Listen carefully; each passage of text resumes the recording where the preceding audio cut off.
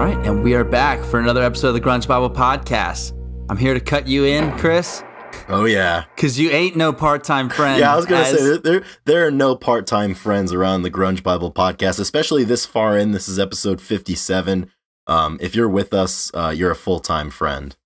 Hell yeah. I was thinking about the number 57. Chris, do you know, off the top of your head, do you know why it's special? I know Heinz 57 ketchup, right? Yeah. That's That's probably not what we were thinking. What else about 57 is there that's significant? I mean, it's one of, I actually forget how the math term goes, but 3 by 19 equals 57, and 19 doesn't have, it's like that's the least common, or 57, the least common multiple. 20 is 3 and 29. I don't know. Math was never our strong suit. 57 that was my PR in the hammer throw. 57. 50. Oh, there you go. That's better. We're celebrating mediocrity this week on the Grunge Bible Podcast. Yeah, least common multiple. I think that, I don't know. Someone will correct us, hopefully. But please correct us. But we're happy. This is dude, we're getting ahead. So we're actually recording this not long after we recorded our Jerry Cantrell episode. I feel kind of fraudulent, so I need to let everybody know. So this episode's coming out on Monday, the 25th of April. We're recording this on the 13th of April, so we are far and away ahead of the world here. So hello to everyone in the future. I hope the end of April is finding you well. I hope it's finding you as well as we are right now in the middle of April. How are you doing today, Ethan? I'm doing well. I'm doing good. My body feels good. The spirits have been high. Yeah. I got some coffee. So yeah, I'm doing really well. Chris, how are you? Yeah, I'm the same way. I'm feeling good. I'm feeling well rested for once. Yeah, we're slamming them tonight. I'll tell you. Yeah, things are good. Things are quite good. So I have nothing to complain about. I have nothing to go on a tangent about. And I'm really excited for a good episode. Heck yeah. And we do have a good episode. We're going to do a little bit of me and Chris kind of bouncing off some ideas in the beginning, and then we actually have another guest coming in, a friend that we made along the way that we will introduce later, I guess. Before absolutely. So briefly, we're gonna get into it with Nick Brumbaugh, otherwise known as Faded Trade on Instagram. He's become a friend of ours over the last couple of years, and he is a collector, buyer, seller, and just fan of vintage merchandise, vintage tapes, records, what have you from the era. He's a little bit older than us, but a great fan of grunge, a great fan of music, and a good friend of ours. And we're happy to talk to him today about different things relating to the merch field and what it's like to search and to collect and to thrift and all those things. I think it's super cool. It's certainly nothing that I really knew much about, so it was a lot of fun to talk with Mr. Brumbaugh about all of those things. Oh yeah, yeah. I remember he just was a fan of the page and swiped up on a few things, but most specifically, I remember him. He was reading out of, it would look like it was like a music book for. It's like a hymnal almost. It was like a hymnal of Alice in Chains, and like I think it had to have the writings, like the notes, like if you were to sing it, like you could see. Yeah, and it had the music for it. Yeah, for wood, and it was the Book of Alice. The Book of Alice, and he did like this small talk in the beginning, and then he broke out and it was basically an Instagram reel before Instagram reels were a thing. So he was a pioneer. I think so too. Yeah, and he's just great. Yeah, he's super fun to talk to, and just he's a tastemaker. I mean, yeah, he totally is. Yeah, really good guy. So we sat down with him back actually on March 16th. So we're getting that out there this week. We think it's a good time to share this conversation. So as we sit here, we're able to have these conversations, and we're able to talk about music and talk about the bands and the musicians that we love. Thanks to everybody's support, specifically thanks to the support of our top level patrons who are keeping this show running. We're still on the tracks, just about a month into to year 2 of the podcast, and we definitely we owe it largely due to our top level patrons. Yeah, they make it easy on us. They make it fun. Yeah, it's always good to do. So as we do every week on the Grunge Bible Podcast, it is time to say their names. So this week, at the time of this recording, our top level patrons list consists of the following high quality individuals who support what we do here, and they are Darian Riddle, Brenda, Alex Long, Captain Hightop, Black Hole Sean, Chris LSMS, Laura Nyreen, Nikki Six, Shannon Gorgone, Sue, Sunny Mashburn, Marianne, Kayla Jean, Millie, Alexis Shannon, Jamie Lynn, our number one fan from Australia, What the Fuck's Up Denny's, Release, Rachel Corning, Fuck Soup, Doug Endy, Jade Mercado, Wayne Staley, Victor Schaefer, Kara K, The Blue Owl, and my mother, Carleen Salona. Let's go. So Mama C has made the jump. She is a top-level patron, and I'm here to share it with the world. That's awesome. Does she actively listen to Chris? No, she doesn't listen. She's just I like I said, we've said this many times. I'm glad none of our parents really listen. Our family members don't really listen either. But she's like the equivalent of like a silent shareholder, I guess, in a angel company. Investor. An angel investor. Exactly. She's a fledgling podcast venture capitalist, I guess. Yeah, we need them too. So yeah. So thank you, Mom. I know you're not listening, but thank you. Yeah. Oh, that's amazing. Oh man, that's good. That's fantastic. So we're sitting here, Ethan, and lately we've been listening. We're going through a little bit of a renaissance. We're listening to a lot more grunge lately, and it feels good again. It feels good to listen to this stuff again, and it hasn't been that way for a little while. Yeah. And if you're a new time listener, if you're just learning our personalities, we ebb and flow, of course, with our musical taste, and like the longtime listeners know what we're talking about because we've aired it a few times. But yeah, sometimes you listen to a lot of grunge, sometimes you don't. And right now we're listening to a ton, and I think it has largely to do with your you going to see Jerry live. Yeah, I know. We said we were gonna know the next podcast if I had seen him or not, but we turns don't. Out we're liars. We won't know. Turns out we're liars. Yeah. So, but I was looking at tickets today, and I'm most definitely going to go to the Ryman and see Jerry this 100%. Week. So I'm doing my research as well and listening a ton more than usual. Yeah, dude, it's pretty great. I don't know. Have you been?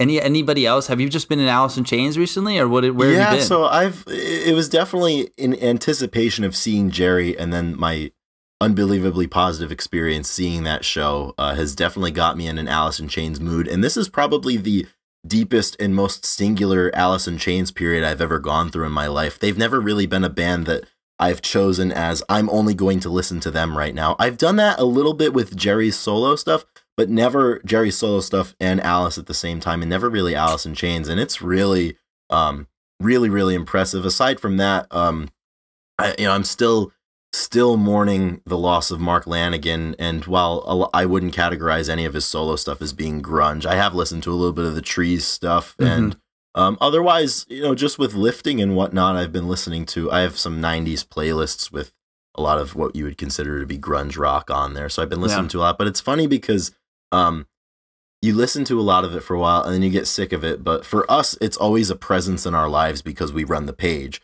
and there's times where you have to post something and you're not really listening to it. So you're like, wow, like, when am I ever going to enjoy this?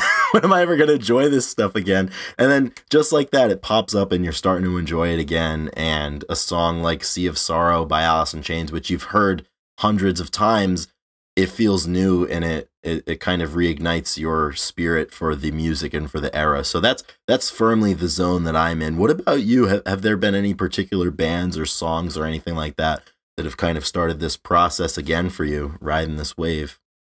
Yeah, I've definitely listened to a ton of Alice in Chains through our conversation. And I listened to a ton of, not necessarily grunge, but the Foo Fighters, a lot of Dave Grohl, and listened to a lot of Taylor Hawkins for similar reasons you were just saying.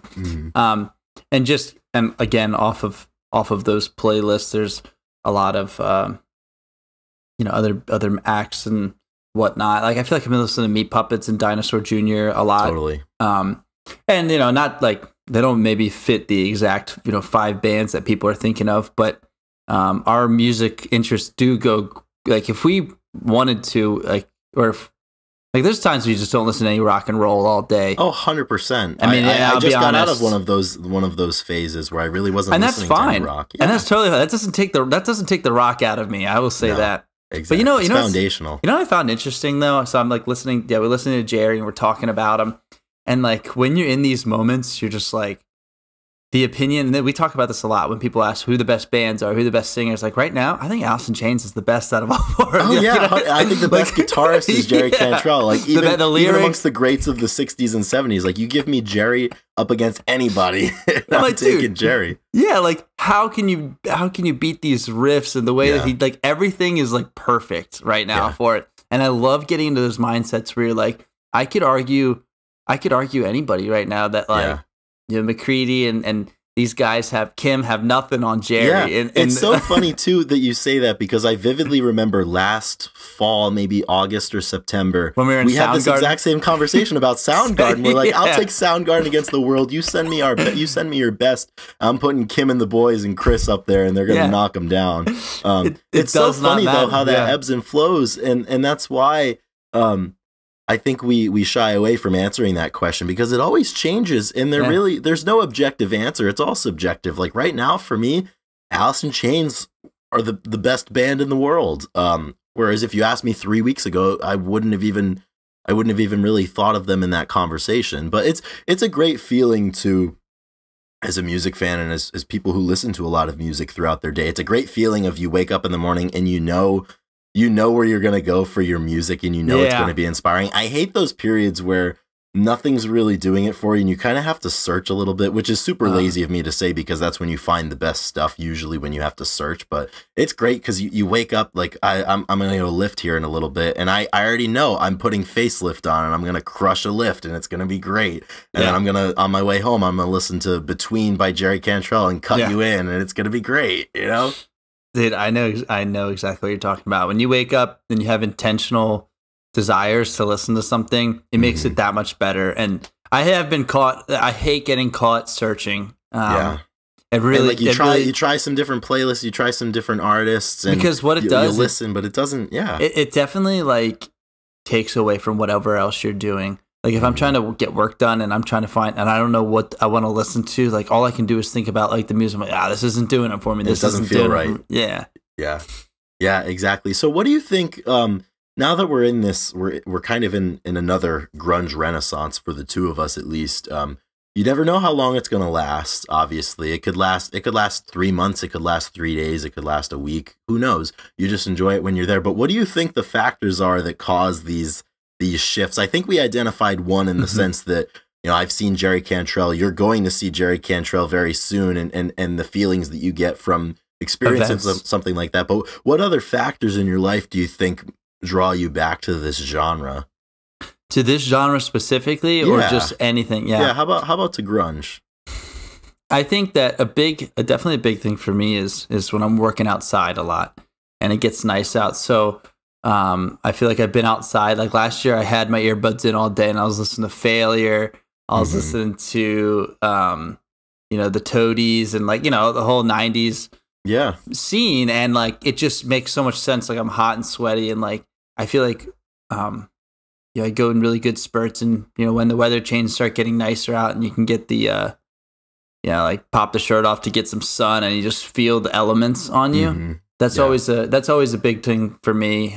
We've talked about that a lot, of course, on this the toil. So I think that's really important. And then, I mean, I'm sure we've talked about weightlifting a lot. You're gonna go listen to Facelift. I think that that always gets you in the mood as well.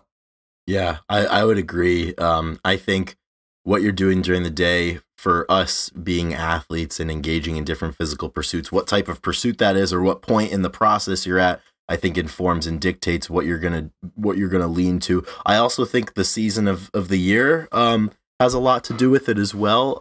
Additionally, something that I'm thinking about now, obviously, with eyes towards getting into this interview that we did with Nick with Faded Trade. We've been having a lot of really good conversations lately with people who are very passionate about the 90s and these bands. And I think that's stimulated a part of my brain that when you have these conversations with people, you wanna go back and you wanna listen, and it just makes you excited about it again. I mean, we've had some really, really great conversations with Nick. We've had Amanda and Steve from Bexley. We talked with Andy Engelman about the Jerry Cantrell shows. We were texting with Eric Lederman recently as well, again, and we're gonna hop on the horn with him soon. And just on the page, having all of the discourse, because lately I've been sharing things that I'm passionate about, and then people will respond. And I've been in the comment section, I've been talking to people, I've been direct messaging with people, and that just makes me a lot more excited about it, and it just kind of increases my appetite for the genre. So that, I think that's another huge factor right now that I would be remiss if I didn't mention. Yeah, it is really big. As far as just the cycle of music and people, I think that seasonal music, seasons are, they're not, all they are is, well, I mean, so I guess weather change, but some countries don't even have weather change. So it's just like a calendar thing and whatnot. Right. But people, definitely in the US, like we hold the season change pretty high, pretty significant. And my music taste changes with the seasons as well. And just like you put away your winter clothes or you put away your summer clothes when the temperatures are changing, I feel like I do that with some music. And I was telling you that like 2 weeks ago, I hadn't listened to Dave Matthews in, it seemed like forever. Yeah. And it was a beautiful day out, and like I put it on, and like, they're, for whatever reason, I mean, they were like one of the earlier bands that I got into, and they have an incredible drummer in Carter Buford. So I've always had a passion. I've always liked that band. Definitely. And so I've had some good times with Dave. I've seen him, and I hadn't listened to him for felt like since the summer. And I threw it on, and I was like, oh my! I was like, holy cow! I was like, right, we're back. I was like, we are back. Yep. And like, I was like, oh shit! Like, this is great. And so I felt like I took the gloves off, and it was summertime. So, do you feel the same way for the different seasons? Do they have, obviously I'm going to say obviously, because I think everybody is the same way. There's music that you listen to in the winter, and there's music you listen to in the summer. And then spring and fall are a little bit, maybe harder to distinguish, but I think there's music for each season. Yeah, I wholeheartedly agree with you. And I also think, weirdly enough, as I've gotten older, the seasons and the changing of the seasons and the weather in general has a lot bigger of an impact on my mood than it had before. Like I'm at a point in my life where I definitely battle with little elements of seasonal depression when the wintertime hits, and obviously that's going to affect my music listening habits and everything. But totally, where I live in the United States too, like we do experience all four of the seasons quite distinctly. I mean, it could reach triple digits in the summer, and it'll go below zero in the wintertime, and everywhere in between. We cover a lot of ground that way, so there's a lot of fluctuation, but I'm the same way. Spring and summer are definitely my two favorite seasons. I'd say summer, then spring, and then fall, then winter. Winter's last place for me, but it's definitely the same thing. I'm starting to listen to some music that I don't really listen to much when it's cold. It's a lot of just kind of more upbeat, happier, maybe some things that I associate with good memories of the summer, but a lot of stuff from the 60s or 70s, or a little bit of the happier alternative things like Dave Matthews or whatever. Couple of, I'll listen to Bruce Springsteen's Born in the USA album. I'll listen to the Joshua Tree from U2. Those are just a couple of records that I associate with the summer and being outside and making good memories and whatnot. But certainly, what I listen to in the wintertime is far and away different from what I listen to when the weather's nice. And there's just something about being able to go outside, hop in your car, and drive with the windows down that is conducive to listening to music that is a little bit happier than when you have to wait 20 minutes for your car to warm up, and the heat's not really working too well, and your window's not getting a good seal, so the inside of your window's frosted over, and you got to deal with that. And there's a whole lot of different things like that, but I am firmly in that boat with you as well. Yeah, definitely the sun plays a huge factor. It's like windows down, or sun, it's a chemical sun on your back. Yeah, you can sit by the beach. Yeah, it's a chemical difference, and definitely daylight savings. So the days are shorter in the winter, and that has an effect. For sure. So, do you have if you had to pick for each, we'll start with the fall. We'll go fall, winter, spring, summer, if my math is correct. In reverse order from my least favorite to my favorite. How very kind of you to conform to my power rankings. Well, yeah, exactly. Well, I'm assuming that's everybody looks forward to the summer for the exact same reason. Now, I'm a big fall fan. I would probably, my ranking would be like summer. I feel like I have the most freedom, but like I probably would go like summer and fall are above spring and winter. Because winter, winter, it is what it is, but spring's kind of a bitch, dude. Spring kind of like, dude, it's like rainy, super windy all the time. Like it's like, oh, it's really nice out, but you're gonna get some wind burn, and you can't fly a kite, or actually you can fly a kite really well. It's good kite flying. Yeah, it's good. I was thinking when I throw the javelin and throw discs, like the wind sucks, but yes, it's the best kite weather. Yeah. Well, I mean, clearly my ranking is solely based on my ability to fly a kite because I do that so often. But no, I mean, I totally see where you're coming from. But for me, I hate the winter at this point. So by the spring, I'm so starved for any semblance of good weather that like I'll take what I can get. And for some reason with the fall, like I really enjoy the fall, but I've never really been able to shake that feeling that it's just going to be over soon. Winter is coming. Yeah, like it doesn't really matter how good it is. It's just eventually it's just going to be over soon. So I mean, but that's a me problem. Like I got to figure that out. Well, see, it's just nice because it's usually like, I mean, I think because the season usually ends of winter and being busy, and then like football starts, we have our birthdays. It's true. Just like there's just some good things about the fall is very good in my So the two songs that I kind of thought and picked for that, and I was kind of bouncing back and forth where Jar of Flies might land, if it really is a winter album, or maybe it could be a late fall type thing. Yeah, maybe. But I think that Don't Follow is like a great fall song, mainly because it's heading into winter. Yeah, and I don't know. It just has fall vibes with the guitar, and that's a really good. I also put River of Deceit as well because but like those two sound like pretty dark, but it's because winter is around the corner. But I don't know. Those are my fall. Definitely. Those are my fall songs. I guess for me, for things in the fall, I think I associate it more with just kind of the patterns that my life takes, and usually I spend a lot of the winter. A lot of the summer outside, and I tend to run in the summer. So in the fall, I'm kind of getting back into strength training. So for me, I just think of Soundgarden and maybe something like Searching with My Good Eye Closed, or really anything from any of their records from, I guess, Bad Motor Finger, Super Unknown, or Down on the Upside. I play those records a lot around that time. And I've always kind of associated it with that. You're kind of locking in, you're getting ready. And I try to bring some enthusiasm into the fall and to try to have a lot of it because I need something to sustain myself in the winter. But I totally see where you're coming from with yours. It's hard to pick because for me, where I live, half of the autumn feels like summer and then the other half just feels like winter sometimes. So it's hard for me to. I tend to I cling to summer a little too long, and then I put off the arrival of winter. So sometimes I struggle to be cognizant that fall's actually happening. But I could see Jar of Flies fitting in the fall. The days are getting shorter, and you have to light the candle a little bit earlier in the day each week. Yeah. What about winter? Where do you fall for winter? Yeah, winter. Honestly, I just went like full like sob rock, emo rock. And kind of, I feel like I kind of leave the grunge era during the winter.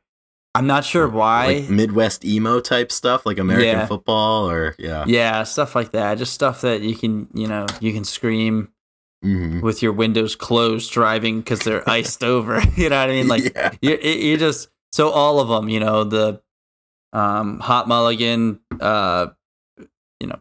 American football, Sunny Day Real Estate. I guess you can go back to and. I mean, anything like that, all the stuff that, anything like that. Yeah. Anything totally emo. Makes sense. Yeah. I'm actually in a similar vein. I listen to a lot of that stuff. I listen to a lot of the Wonder Years around that time as well. Modern baseball kind of hits in. So yeah, a lot of those different things. And I guess as it relates to grunge, I tend to think of Alice in Chains as a winter band. I think of not grunge, but he did sing in a band that was grunge. But a lot of Mark Lanigan stuff is just so sad that I'd end up gravitating towards it in the wintertime. Otherwise, In Utero to me feels like a cold, cloudy day album. So that's one that gets a lot of play as well. But nice. I think the winter's the hardest for me, so I tend to rely on music the most. So there's no shortage of options for me. Yeah.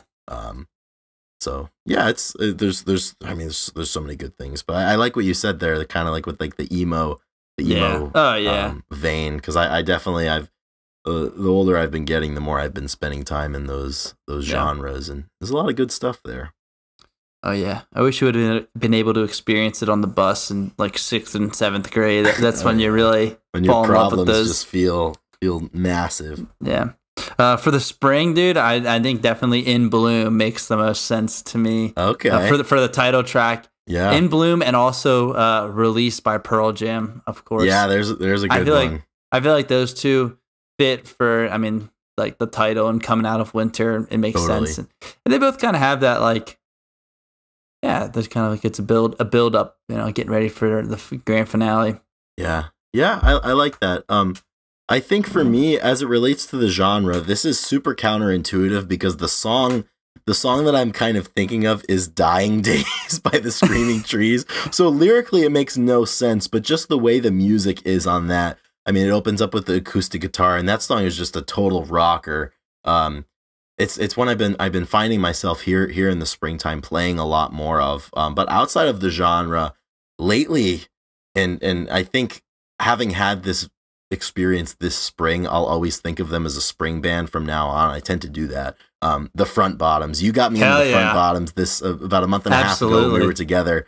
And that type of music, but specifically the Front Bottoms, I've been listening to tons and tons of their music, and I just kind of, I don't even know what to call them. I'm not even going to waste my time trying to categorize them, but whatever that is, kind of feels like spring to me. Hell yeah.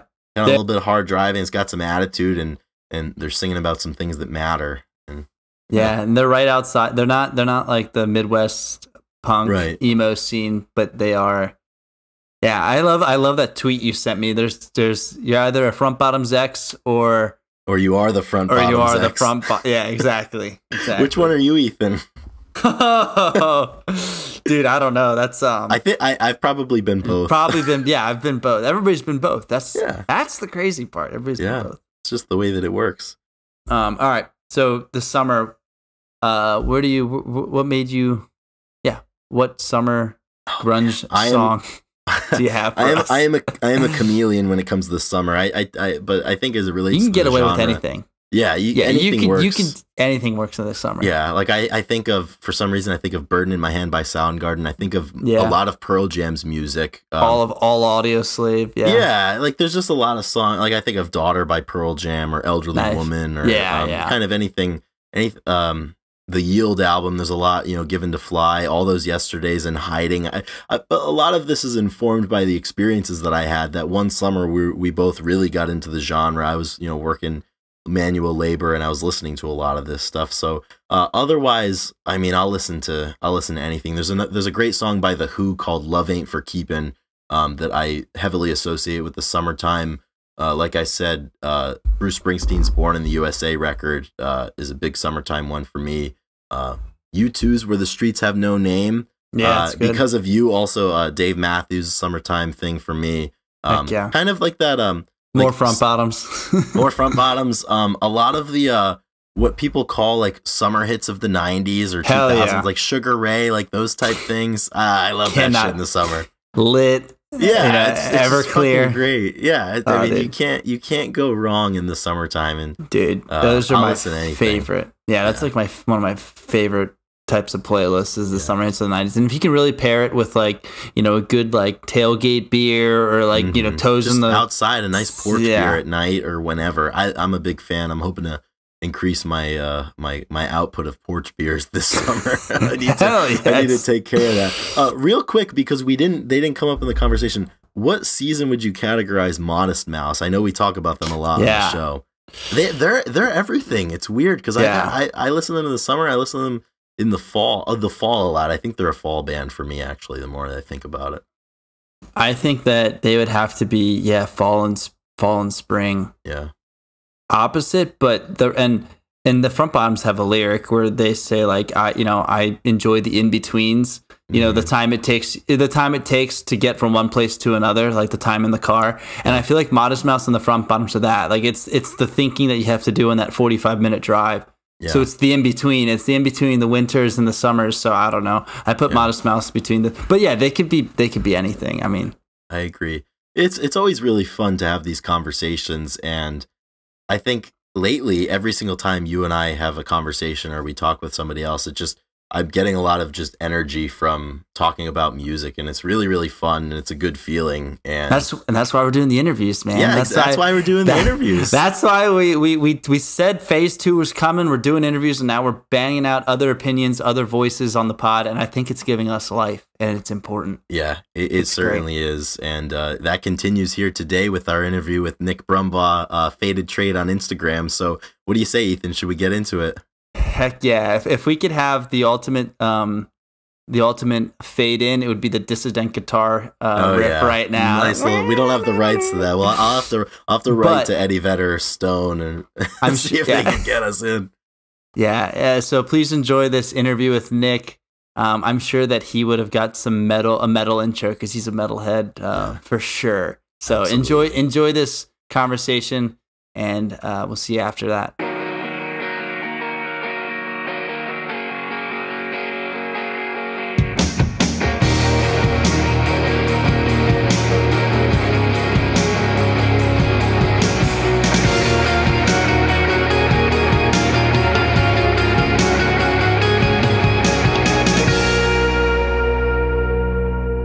All right, everybody. So we are here with Nick Brumbaugh, who is a purveyor of all things vintage merchandise, in addition to being a very impassioned music fan. Nick, how are you doing?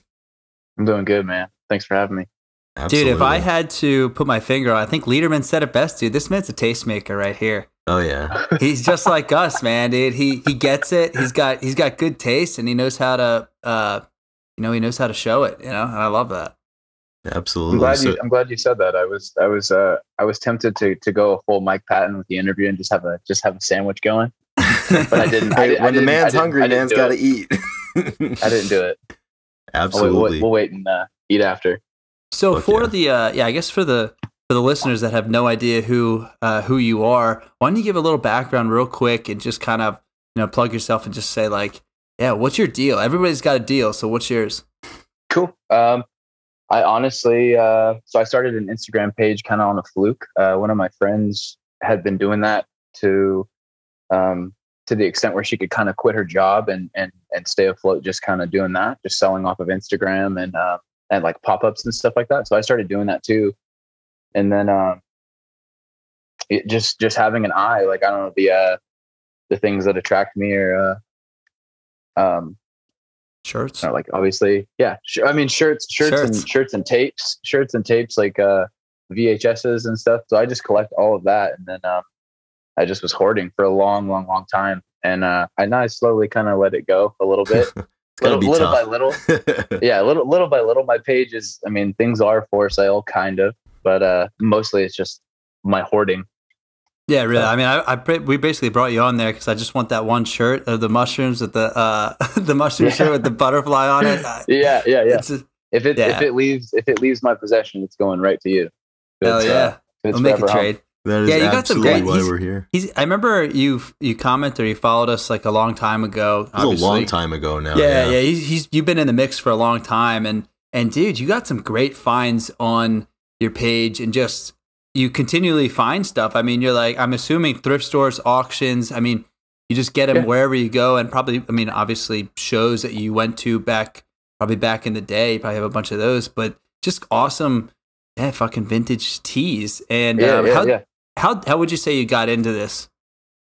How I really started doing it was just was trying to find tees that I remember people having on when I was young, like those of Fashion Victims and stuff. You ever seen those? Like they're like skeleton designs, and they're kind of have like a witty saying on them or something like that. Like that, or just like old band tees, like the Nirvana graphics, obviously, like all of that. Pretty much just trying to just anything that I'm like nostalgic for, So and where I'm finding all this stuff is is very like wide spanning. It'll be at a shop hanging up or something, and I'll bring in a bunch of stuff that I find at the bins, and I'll trade up, and then throw some cash on it for that shirt or something like that. Or I mean, I was driving to my friend's house and saw a sign for an estate sale. This was last week. So I take the exit and I go, and I'm looking through this estate sale. Sorry, this is kind of a lengthy story. I'm looking through this estate sale, and there's nothing really there. It was the last day, and the family was supposed to be like moving out and everything. It's pit clean.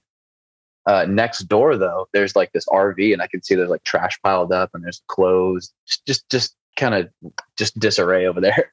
And I asked him, I was like, hey, can I go over there and look? And like the first box that I pulled out was like, sweater. And I pulled out a 92 No More Tears Aussie shirt. Oh shit. It just unreal. Like the tour, I think, was a Slaughter and Ugly Kid Joe. Like so random. But just if I didn't take that exit and I didn't, maybe talk to that guy for as long as I talked to that guy for, and notice the trailer, it's all very, very, very, I don't know. It's really mind blowing. Yeah. Like some of my best finds have always been like that, where it's like, oh wow, I talked to that guy for 25 minutes just about life. Yeah. And I didn't pay anything for that Aussie shirt. He's like, what do you got there? A shirt and some jackets? Take it. And don't mind if I do. That's fantastic. Holy shit. So it's a little bit more than just going to the racks and like, oh yeah, I found this at Goodwill. Like, I can find some good stuff at Goodwill and at the bins and that kind of stuff, but it's really few and far between. Where I really hit is like talking to people and just like walking up on the odd yard sale and like, having a connection with that person. And, I don't know, it just kind of happens. Yeah. And it seems to me like there's a big commonality, like I kind of draw in my head between the people who are, big time audiophiles, and they'll go to record store after record store searching for vintage records. And it's got to feel a lot more fulfilling when you make a connection and you find something that way, as opposed to, going to the mainstream record store or, even searching online for it. And just by that, what you were saying, it's like when you open up a box or you go into somebody's place or whatever, like you don't have any idea what you're going to find. And that's got to be something that keeps you going back, because there's always something out there. For sure. I mean, that honestly, you said it right there. That's it's out there for who's looking for it. Mm-hmm. I'll say that's a really, I don't know. It's kind of profound, I guess. It's like it'll take you as deep as you want to go. If you want to dig through the garbage, you can dig through the garbage and find some cool shit. Basically, it's however dirty you're willing to get, right? It was literally me. I'm at my uncle's house right now in Northern California. But just visiting, and I picked the whole way over, and I stopped off at this lady's house. She had some stuff. She had kind of a yard sale sort of set up on the corner area, like by her house. And I went in and I bought so many tapes off of her that she's like, "What else you got there?" I had 2 shirts, and I didn't even really look at see what they were. Yeah. She's like, "You can have them," and it was a Carlos Santana shirt. That's sweet. It's like, okay, cool. Yeah. So so would you say, like, all right, getting into the shirts in as itself, what is kind of like, are there certain bands that are like really sought after? Like out of the big 4, like which one of those like vintage tees is it simply like the tour shirts, or is it certain things that like, is it a certain date, like tours, those that are like limited amount that are made, or what do you where's that? It fluctuates so much. Well, not that it fluctuates, it's different. Nirvana, I would say. I mean, Alice in Chains, those tees are really rare because Lane was never really clean. They don't really have a whole lot of tours. They've got the main one with Screaming Trees. They went to Europe. They've got like the main one with Van Halen, 91. Like that kind of stuff. Like, if you look at a Smashing Pumpkin shirt from like 93, 94, let's say, like, I mean, dude, that tour is like, it's like this big. It's the whole back of the shirt.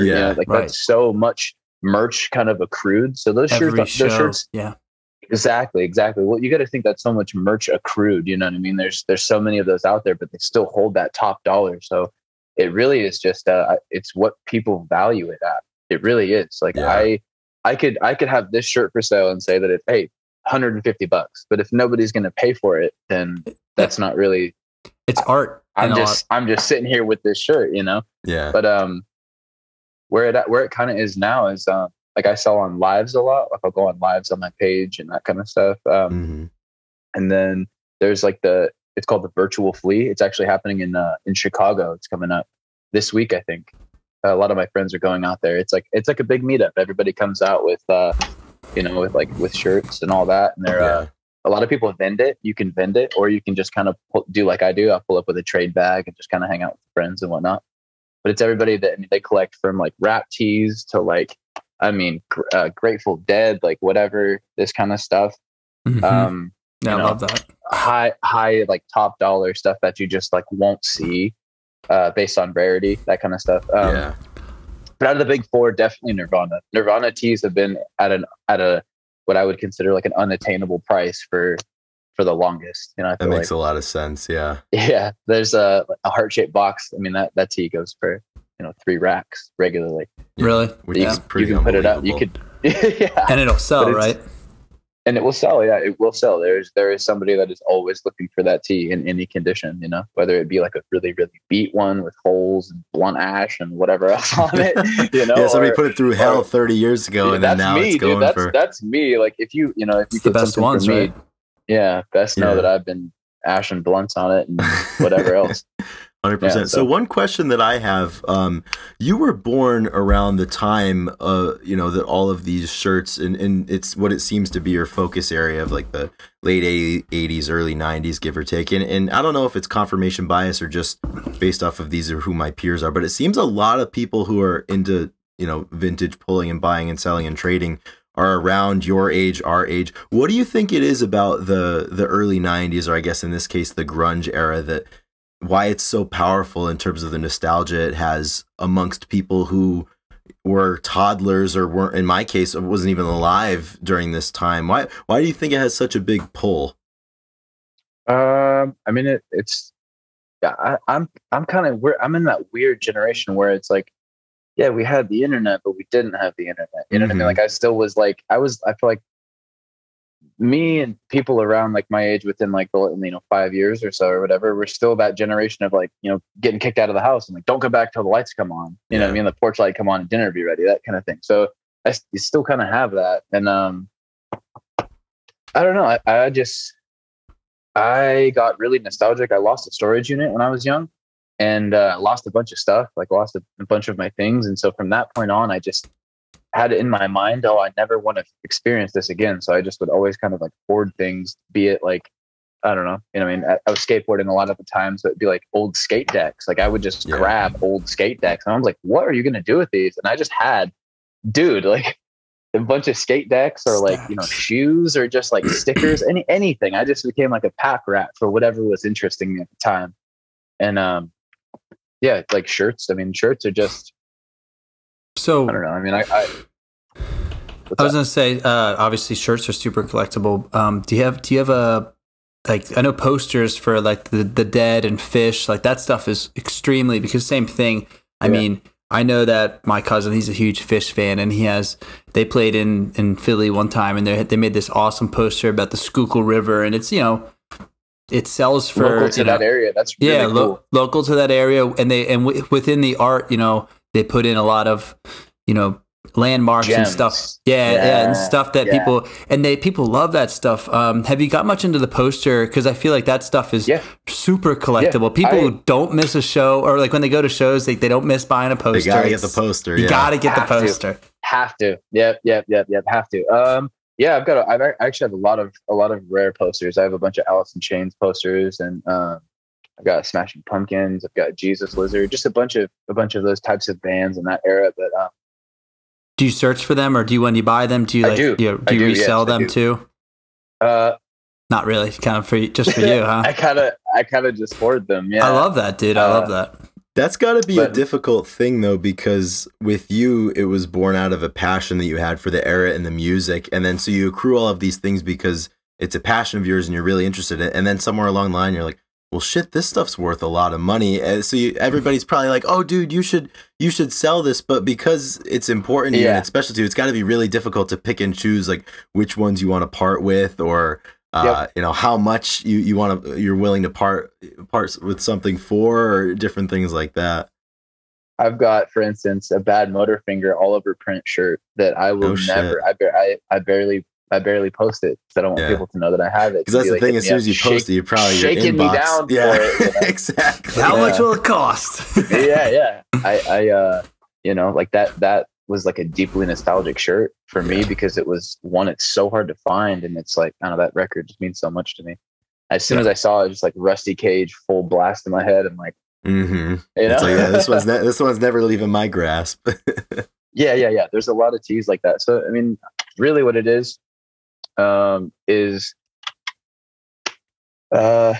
basically I have it as like kind of tiers. You know, like I'll have you know, a $30 to $50 shirt. Let's say I'll find at the bins or something like that, or just wherever out thrifting, and that'll kind of keep me on the road and whatever until I can find something else. And like, it really is just like, I mean, just constantly moving pieces, whether it's, you know, this for $20, $15, you know, it just keeping the machine kind of going to get me to the point where I can, you know, go up and get those tapes and get that Santana shirt for free. That was like a really significant come up. Or like, I mean, I've stopped off at a yard sale and I got 20 shirts off of this woman one time because she had Sap on CD, and then she had a bunch of Faith No More tapes. And I was like, what are the odds? She had all this cool music and no shirts. So I went back and talked to her, and God, we talked about life for like 45 minutes, and it was just so awesome. I was like, you know, hey, do you have any band shirts? She's like, yeah, I'll look and see. And I came back the next day, and she had a grip of shirts for me. And it was at a really gnarly time in my life where I really like that. I don't know. You needed that moment. Very much, so much so, and it was so significant. Those moments are really, really few and far between. Definitely, I've never had anything like that happen again. But yeah, at the time, it definitely was like some like you're where you need to be kind of stuff, you know, and that's really meaningful to me. So yeah. Do you when you go to places and do people come up and trade you a lot? Like, I mean, or usually the one offering, but people come up. Do you like that more? I mean, you probably like that more than getting money. I love it. It's more important to me to get a shirt, you know, that my friend I've seen him wear, like, you know, the last 6 times or whatever I've seen him or whatever. He's finally ready to get rid of it. Give me that. That's mine. You know, that always make me think of, you know, that it's right. Exactly. I don't know. I'm it's like a good tattoo in that way. Yeah. It's like a good tattoo with your friend. Exactly. Yeah. Exactly. Yep. Time and place. Yeah. For sure. How do you, when you go out, so, well, this is like I guess a double-edged, 2-pronged question, but okay. So you got places like H&M and PacSun, everybody that makes vintage tees, right? And it's kind of a fad. And so kind of dipping into like what that means to one, like, I mean, just somebody that cares so much about it, but also, how are you able to correctly distinguish? Is it just by tag? Or, I mean, I obviously have a really good eye for this stuff. Yeah, you just being around it. You can. I mean, I can from across the room. You can tell. I can from across the room see someone's graphic on their shirt and be like, "Oh, sick! I bet you that's on one of 3 tags." Like that kind of stuff, where it's just like, "Oh, okay." Like I've seen this so many times. Like this Faith No More shirt, for instance. Like it's just a washed out white tag. People be like, you know, what was it, or what could it feels good? It's real. You know, and you're like, I know it. I know exactly what the tag should say. Exactly. Even there's no words on it. Yeah. But I mean, someone could have this exact Slayer shirt on, and then I could pretty well see from a distance whether it's like an OG one or if it's just like kind of a reprinted one. Yeah, and it sucks. I mean, don't get me wrong. That was like 4 or 5 years ago, or like I think it was like I really got big where people were like, you know, see celebrities were wearing all these like Slayer shirts and stuff. Like they were playing. I was like, I saw Russell Westbrook like, you can get away with Pearl Jam sweatshirt. You can get away with like wearing like a Nirvana or a Guns N' Roses because you know a few songs, but like Slayer, like these guys don't listen to Slayer. I guarantee it. It drives me nuts. I mean, like Travis Scott wore this. I've actually had this happen to me. I honestly would attribute it to the Travis Scott effect. So I had this Aerosmith shirt, right, and it's from what was that album? 2001, Just Press Play, and it was the girl. Yep. She was like the robot girl with the dress on the cover of the album. Yep. Right. Okay, so I had no idea, but that's actually a really famous artist. His name is Sorayama, and so he did that album artwork or whatever. And I had that tee sitting on my $20 rack for maybe like 3 different pop-ups, and no one sniffed it. Yeah. Suddenly Kylie is wearing it and he's wearing it. And I think it was like the documentary or something like that. Mm-hmm. They did like that piece on him. Yeah. And I sold it for $150. So Damn. it's just like, it's, so you it know, actually like, helped. It actually helped a little notoriety in his. Yeah. I mean, it's kind of crazy. Like I've seen that happen multiple times actually with different bands that I'm like, what do these kids want a Rush shirt for? Like, you name me a song not Tom Sawyer. Like, I'll wait. like, you know what I mean? Like, but I saw Travis wearing it in that, you know, and now I need it. I don't know. You know, you walk by and compliment him, and he'd probably be like, "Rush, this a band?" Yeah. What is this? I thought this was that kind of thing. Yeah. Yeah, and it's really interesting how that happens, and I guess, you know, I wanted to know what your opinions are on people who, that's always the age-old question that I know we've had a lot of discussions about on the page, and people are very opinionated about it. Whether or not you can wear merchandise or apparel from bands or whatever if you're not knowledgeable about them. I mean, what are your thoughts? You know, in the instance of like, you know, I don't know. It's just a cool faded shirt that I like and I'm wearing it. Like, leave me alone. I totally get that for sure. Yeah. And I'm not that type of person that would be like, you know, I saw this chick and she was wearing this. You have no constitutional right to wear that. Yeah. I mean, in my case, I would be like really nice to her. Be like, hey, you want to sell me your sucker. Mark Lanigan shirt? Yeah. Like, but yeah, if someone's wearing a UFC shirt, you just want to fight them. You know what I'm saying? Yeah. Where you fight? Yeah. Where would you like? There's enough in this life to overthink, you know? Yeah. And another thing that I was curious about is, this has been a passion of yours for a long time, and I guess particularly over the last 5 or 6 years, social media, but in particular Instagram, has just blown up. Like, what do you think the impacts of social media is on this community, and do you think that it's something that's helpful just to be able to learn and to share and to develop that community, or how does it impact the scene? Oh yeah. Okay, there's this guy named Chris, and he has this page called 1980 something co. Yep. And it blew up over COVID because he was the first person to really start like selling over lives. Got it. And I mean, he had a Genie shirt on there go for like $6,000 or something Holy like that. Shit. Like, it was like a pretty big thing that happened. Wow. So is it just like a live auction? People are just like live auction, just like this, and then I would hold the shirt up. You know, this is, you know, Rammstein shirt. If you're interested in it, on a Delta tag, and I'll give the info and any flaws that are on it or anything like that. $40 for it, Ethan. You beat me. 50. Exactly. Now people are just like, you know, whatever, typing, trying to. That's wild. Trying to get the shirt. So that 100% and everything that it brings with it, you know, because there's people like me that are doing it now, and it was really cool to go to an event. I went to an event in Arizona where I didn't know a soul there, but then I got there and found out that, you know, everybody that I've been talking to on Instagram, all my best friends were there. You know what I mean? Yeah, that's super cool. It's pretty sick. It's pretty sick to finally put a face to everybody. So like, I mean, I have friends from like Canada, from all over that do this, and it's a really cool. It's its own community thing that brings us together. Yeah, it's its own community. Yeah, that is really cool. And Ethan, like that's the same thing that this page and this podcast is. I mean, we've made friends with. I mean, like we're sitting here with you, Nick. Like, and it's just this common passion and this common interest, and I think that's the coolest thing that social media is for. There we go. Absolutely, but yeah, it's. I think it's super cool. It's such a great tool just to develop those connections and those relationships, and I mean, to score some cool shit too. Yeah. My number one is even over shirts is VHSs though. I hoard and collect VHSs. Yeah, if at all I can find like music bootlegs. Those are like. Oh, that's got to be unbelievable to find something that's super cool. I found one that was like it's like a relic. It's like the equivalent to an Instagram story would be nowadays. Like. The video starts and it's like them goofing off, fucking around in the kitchen, and then they're getting in the car and getting everything loaded, and like one of them got their ass hanging out the window. These people, I don't know, they're on their way to the concert. So they That's filmed the awesome. whole way down. I thought it was a band. I love that. It's like a snap No, story. no, It's an no. Insta story. It's somebody No, else's it's- home video. Home video bootleg of I think it was like a Megadeth Slayer. That's it would have so been fucking- that tour, yeah.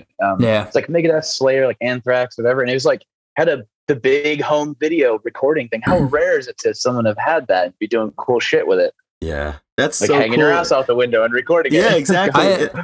Yeah, go I ahead, was Ethan. gonna say I'm always surprised when you see the home videos. Like Steve-O would It's so record everything he did, but like the old videos where people had the whereabouts to record cool stuff like that. True. Because like now it's easy. Everybody has their phone different Everybody's ways. got Phones. one. But that's what makes the old videos so special. It's like, how did they know to like do the behind the scenes stuff? Like, oh my gosh, it's Yeah.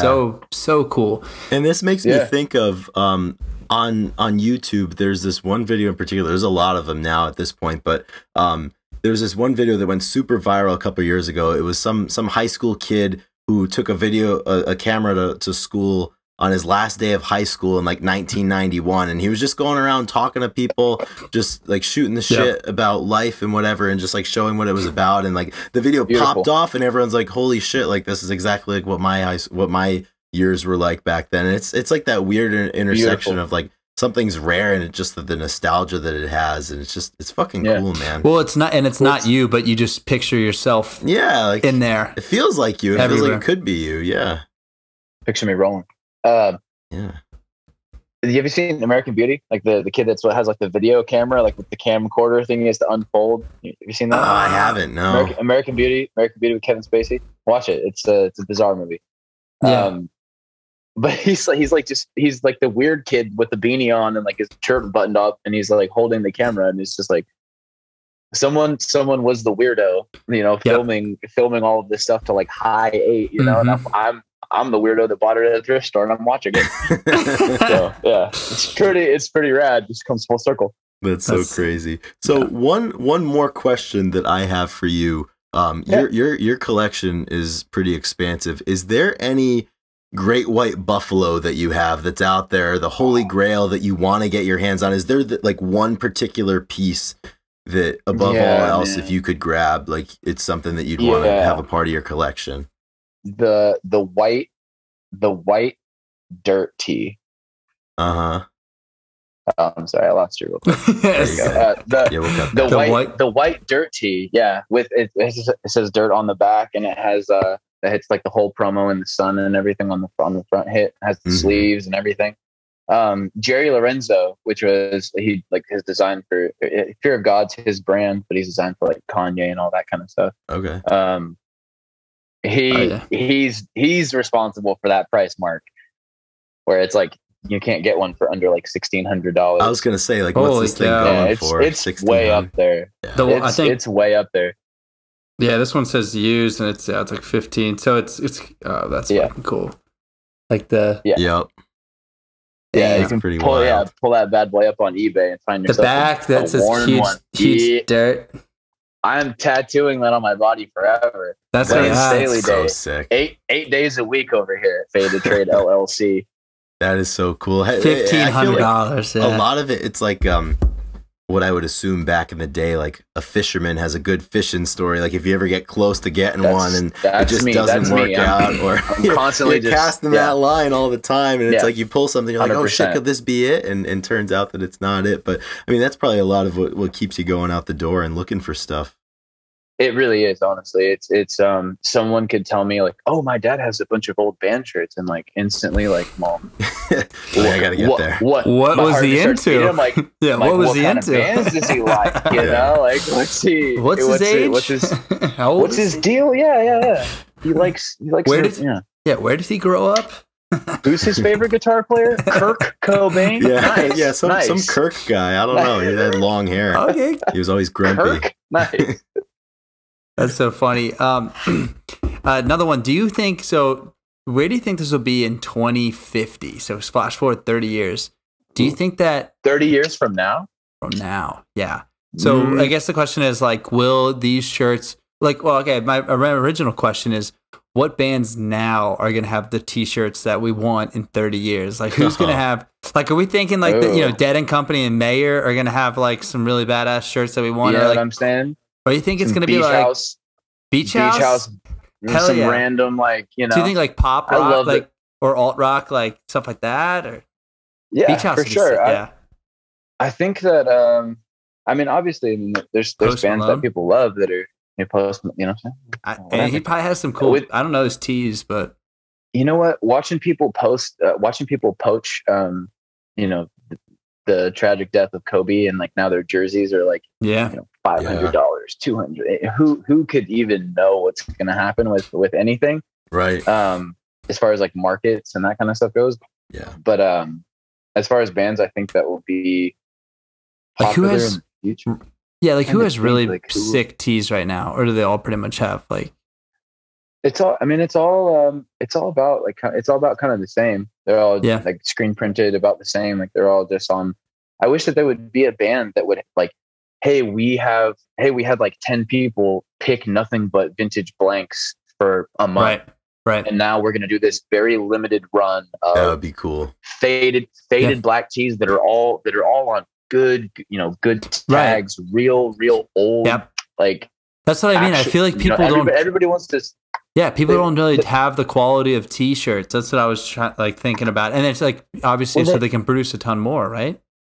They want to say recycled or whatever. It's made from recycled cotton. Well, that would be literally recycled. You know, you'd be pulling it from the trash can from where it was, washing it, and making it anew and giving it that faded shirt a new life. You know, like I would love to see people start kind of doing that, because I have friends that go and work the bins every single day, and they're selling tees for 20, 30, 40, 50, 80, and the people that are buying those are then taking them to other places and bigger pages, and it just kind of stacks up a little bit where it's like, that may have been a $200 shirt, but my friend at the bins took the 50 to just kind of get by. So it would be nice to see like, bigger companies and stuff. Like if a company were to do that, like, hey, we bought this bale of clothes and we're going to pull every faded black tee out of it, and we're going to print all of our stuff on there, and there's only going to be a limited a number run of like 100 of these. Right. So it's like, it's on a vintage shirt.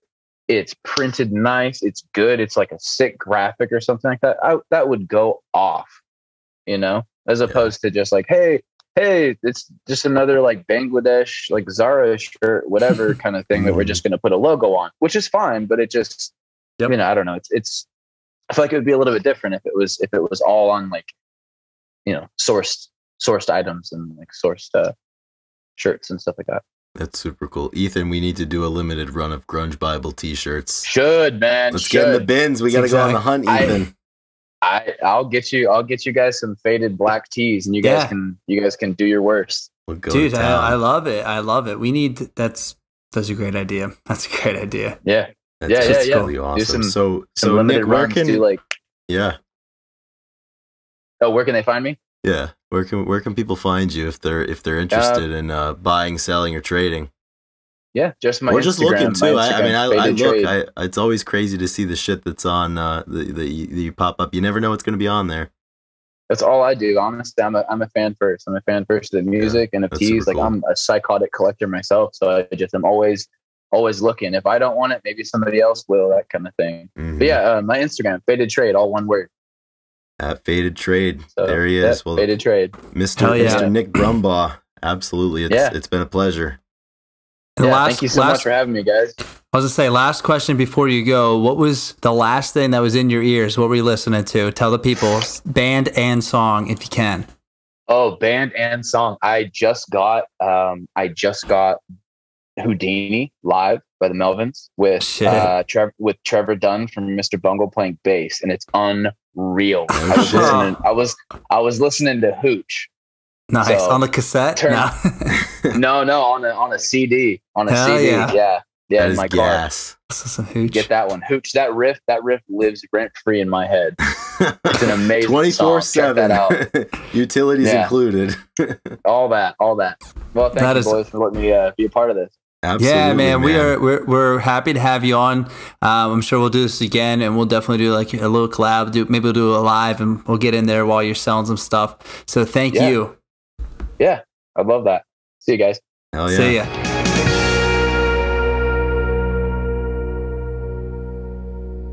All right, there you have it. An awesome 30 minutes, 35 minutes with a good friend, Nick. Hopefully that was exactly what you needed to hear about different records and t-shirts. I think it's awesome. I think it's so badass. Yeah, it's a cool passion. And there's a really cool community around it. I mean, it's a similar thing as to our page. You know, there's people that are passionate and they gather and they share stories and they're all after the same things. Yeah, they pop on. I'll see he goes live a lot with other people and they do auctions and stuff. It makes me. I've already told him a few times. I wanna get some shirts so I can trade him. I need to get into the game a little bit and start trading some threads. I think it's so cool. Very cool. Get some skin in the game. I got to get out there. Yep, I got to get out there and start looking, start picking. Yeah, finding. I agree. So to anyone who's out there who's interested, as we said before, his handle on Instagram is @FadedTrade, so you can go ahead and check him out there. But overall, a quality conversation with a quality person that we're very happy to know and have as a friend. Yeah, we'll have him on again. I think we're getting the jitters out for the first one. The other time we'll come on because he's got a lot of good music takes and stuff. Yeah, so he's well listened. You can tell. Yes, yeah, he absolutely is, and that's we appreciate you can have that conversations stuff forever with people like that, which is what we do here. And that's really awesome. So to everyone who's still with us, thank you so much for listening. We'd like to thank you for your time and for your support in any fashion that might be. We would also like to thank our producer Drew McFadden. For continuing to kick ass with this project. He's been with us since before step one, really, and we're very, very grateful to have him in our corner. Yeah, he's doing a great job putting up with us, and yeah, that's all I have to say about that. Yeah. So before we close up shop, Ethan, I think song of the week we'll have another entry into the great playlist in the sky. That's right. I'll go first this week. This was a song that I use. So when I cook, I always put music on. Oh yeah. And depending, it kind of stays in the same vein. Like I like instrumental. I don't like, but yeah, I like instrumental and I like kind of jam band and usually like acoustic guitar or an electric guitar, but pretty like mellow background stuff. I do like Tame Impala, that type of kind of electronic setup too, but this is in the realm of jam bands, and it's actually an Humphreys McGee song titled October Rain, and it has a really nice jam. It's just a really solid musically put together song, and I listened to it last night. It came on and I was starting nodding my head, and it was just such a good, like, it's something that you can listen to and appreciate, and you have a conversation over top of it, and all of a sudden you hear something and you kind of like go in and out of the song really well. Really easy to kind of like, just really easy to digest while doing other things. So that's great. Yeah. Yeah, it's a good one. Music like that serves that purpose is so important. It is important. I think it's undervalued too. I feel like I like putting music on in the background for like everything. Yeah, I agree. I'm the same way. Like if I'm awake, even sometimes if I'm asleep, I got the music going. You really have to. It's funny for cooking. I have a tradition where on the weekends I'll get up sometimes. I'll make more of a proper breakfast than just the quick eggs that I normally do. And I love the concept of the Sunday blues. You know, you hit some old blues, the electric blues, some of the older guys, and you just have a good time, make some good breakfast, and sit down, and you're on nobody's time but your own. Those are always some good moments. Yeah, heck yeah. So, do you have a Sunday blues entry for this week? I do not have a Sunday blues entry actually. So I'm really torn with my song of the week selection because, as we said, there have been so many things that we've been listening to and that we've been very passionate about lately. So it was hard to select which bucket I would reach into for this song of the week. But right before we hopped on, actually, I was listening to this artist, and once again, I have another entry from Mark Lanigan. This is from his 2004 Bubblegum record, which I think many consider to be one of his best solo works. And the song is called Head. And I listened to Bubblegum for the first time several years ago. I don't think I really understood it. I don't think I got it because I was expecting Mark to be the singer from the Screaming Trees, and his solo work is so much better than the fucking Trees, man. And Bubblegum is just so good. It sounds different. It challenges you. And it's this song, I forgot how much I liked it. And I heard it this morning when I was working, and it's got to be my song of the week. It's just a really, really great composition and a really great song from a really, really great art creator, singer, songwriter, writer, poet, who I've been listening to and consuming his work a lot. And yeah, it still sucks that he's not here, but man, we got a lot of music, and I'm still just scratching the surface. But yeah, that's my song of the week, Head by Mark Lanigan. Awesome. I just added those two to the playlist. That's great. Some diversity, some more bangers added to the list. It's so good. That's all we do, Ethan. We just put them out. Line them up and knock them down. That's exactly what we did today. So again, thank you everybody that's here. If you're listening, go out and subscribe, because we are legally obligated to ask you to do those types of things to support us. Do so it. yeah, so call to action. Go just choose, if you have a dartboard or if you want to do the wheel of names, and just put like, subscribe, Patreon, all that, and then spin it and then do whatever it says. There's an idea. Yeah. So, but that would be great. But if not, no problem. We'll ask you again next week. So, all right. Thanks for listening, everybody. Take care of yourselves, and we'll catch up with you next week. Yep. Have a great week, guys. Talk to you later. Rock and roll.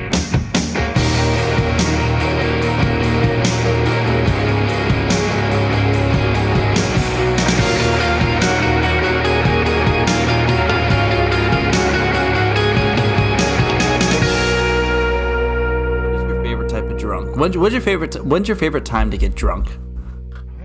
Like, if you had like a perfect scenario, and I know this is putting you on the spot, so maybe you'll probably respond when I say mine. Like, when is the most optimal time to get drunk? The most fun time to get drunk, or to be drunk? To get drunk. Oh, so, man, like, the process of getting drunk, I think. Like, is it Friday afternoon? Is it a holiday? I love afternoons when the weather's kind of warm. Particularly, like, ideally, a little sneaky, like you're still on the clock. A Friday or a Saturday afternoon, because Monday is so far away that it doesn't matter. Like, you could talk me into doing anything. You could talk me into staying up as late as you want. I'd say for me, it's like Friday or Saturday afternoon. I do like Sundays too, because like Sundays, like once you get a little in you, like you reach that point, you're like, fuck it, like Monday's not today, Monday's tomorrow. I don't give a shit. Yeah, Sunday fun days. You eat a bunch of weed butter. Yeah. Sunday fun days are like 50-50, because you're like 50% of the time you're going to be like, I'm out after a few beers, and 50% of the time you take it to the next level. Yeah. But Friday afternoon, like if you can cut out of work and still be getting paid for like 2 hours, that's a really good beer. Oh yeah. Getting drunk at the airport is I love fun, airports. I also love like the first one when like the boys get back together. Like that's a really good beer. So my absolute favorite time to get drunk is, we did it at Mardi Gras, and it's where you go out Friday night and you get really hammered, and then you wake up and you know you have a full day of drinking and you're super hungover, but tomorrow's still Sunday, so Monday's still 2 days away. So you're like super hungover. You literally get to go to sleep and you get the next night. So then you wake up and you're only like, you know that your only chore that day is to have a good time and to drink. So you're hungover and you just get to be drunk at 10 a.m. and then start it all over. Dude, you cannot beat that. If you're with the right group of people, like, you know, if you're just like by yourself. No, I totally agree. And the best ones too are when it's not totally defined that that's what you're going to do. And then someone's like, yeah, I'm going to have a beer. And it's like 10:30 in the morning and you're like, all right, here we go. Makes me want to do it right now. Yeah. God, me too. But it's only, it's Wednesday. Yes. It's hump day. Damn, but you have one more day left. Today's for the Thursday week. For me, basically. Yeah, I got one more day tomorrow. All right.